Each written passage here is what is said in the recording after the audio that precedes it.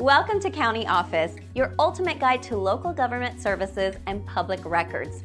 Let's get started. How much notice for eviction in Florida?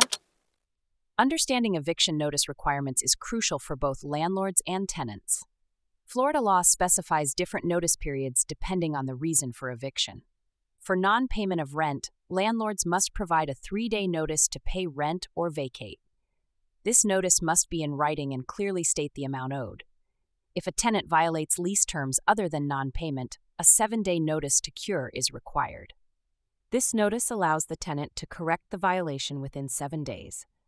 In cases of repeated violations, landlords may issue a 7-day unconditional quit notice.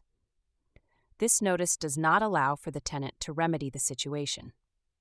For month-to-month leases, landlords may provide a 15-day notice to terminate. This notice must be given before the end of the rental period. It is essential for landlords to follow proper procedures to avoid legal issues. Tenants should also be aware of their rights and obligations. Both parties should keep copies of all notices for their records. Understanding these rules can help prevent misunderstandings and disputes.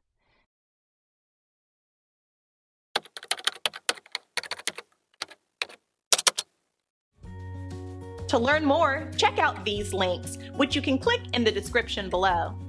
And feel free to comment your questions. We're here to help. Thanks for tuning in to our video. Please like and subscribe and leave a comment below. See you in the next video.